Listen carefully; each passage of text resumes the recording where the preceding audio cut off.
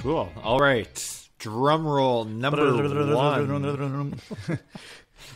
Okay, I don't know what that was, but that was my bad sound effect for drum roll. If we had a good podcast producer, he would like hit the drum roll sound effect right now.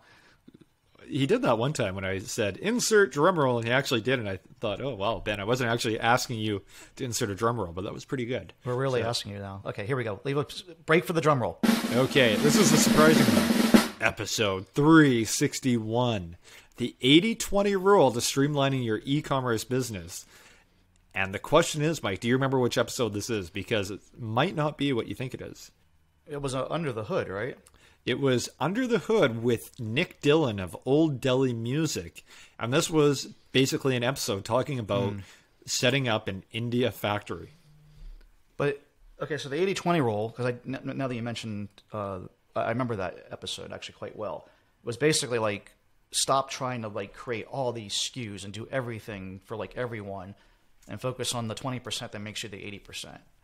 Yeah, that was the overall gist. But then, as kind of a side note to it all, he also ran an India factory, which I guess is part of the compelling thing with that episode. Is there's a lot of stuff about the 80-20 rule, and then kind of as a side note, oh yeah, he runs the factory in India too.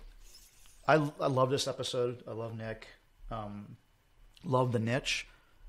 Just very defensible, high quality, custom made, intellectual property, factory defensible. I mean, like just all the stuff like you really look for, and you're not going to just go to China and like off of Alibaba and source these products.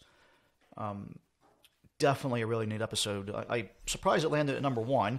It's interesting how things kind of shake out over the year, but I'm not surprised it was in the top 5. And certainly now that you mentioned it was number one, I think it's definitely worth going back and taking a listen.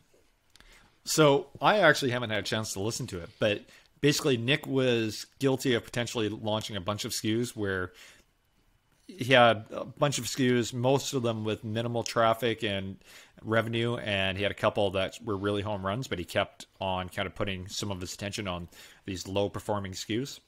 Yeah, that's pretty much the gist of it. And, it's a smaller company. And so, like, I mean, it's one thing to go do all that stuff when you're, much larger, when you're $10 million and you're trying to expand. And at some point, I think it does make sense to try to be, I don't know about not everything to everybody, but certainly have a more well-rounded, complete catalog, let's say. You don't want to miss those other sales, and you're capitalized enough and streamlined enough that it makes sense. Maybe you're throwing a few extra SKUs into your container and just getting your shipping more efficient. At some point, it starts to make more sense. But when you're a one-man band, no pun intended, see what I just did there? Like that?